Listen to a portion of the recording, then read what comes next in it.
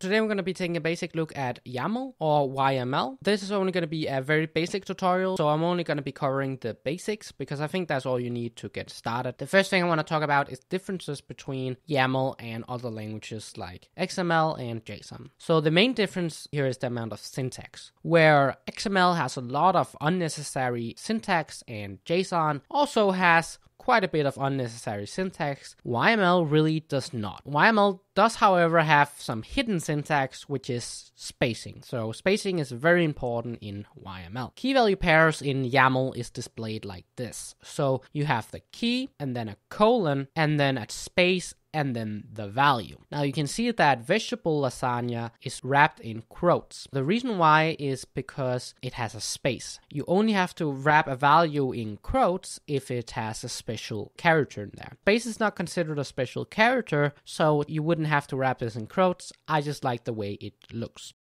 The next thing I want to show you is arrays/lists. They're the same thing. So the way you make these is that you have key, which would be drinks in this case, colon, and a hyphen. You can't see it on this image, but there's two spaces, then the hyphen, then a space, and then the value.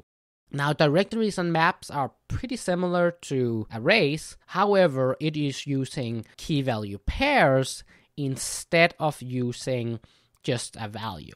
So you can see here it's burger, calorie, value, price, value. And if you mixed up the order, so let's say the price came before the calories, it wouldn't matter. It would still deconstruct it the same way. Where here, they would switch around the order. And that would mean that water would come before smoothie. And if this was some kind of value that had to be in a certain order, then this would mess up your code. Here it wouldn't really matter because it's just smoothie and water. It doesn't matter if water comes before smoothie. However, here, if let's say you had 215, well, if you switch around 215, well, that would suddenly mean that the calories was 15 and the price was 200. So in this case here, it makes sense to name the values. The spacing, which I talked a bit about earlier, highlighted it in gray, so you can see that the different spacing here in YML. So it's very important that you keep the spacing. The most important thing is that the spacing is the same throughout the array or dictionary. Now, what do I mean by that? I mean that smoothie and water, let's say smoothie had 3 spaces and water only had 2. That wouldn't be valid. But if they both had 3 spaces, well, that would be valid. And the same counts for all of the other ones. So it's really important that you keep the spacing the same. But if you're not sure, just keep the spacing like I have displayed it here and your code will work.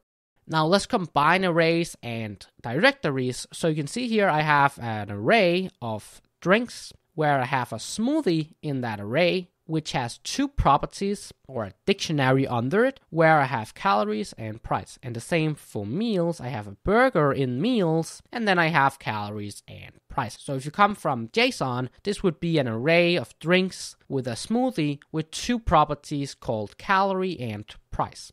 The last thing I want to talk about is comments. So you can define a comment by just doing a hash and then whatever text you want. So this has been a basic look at YAML. Hopefully you learned something and hopefully see you in the next one. Bye!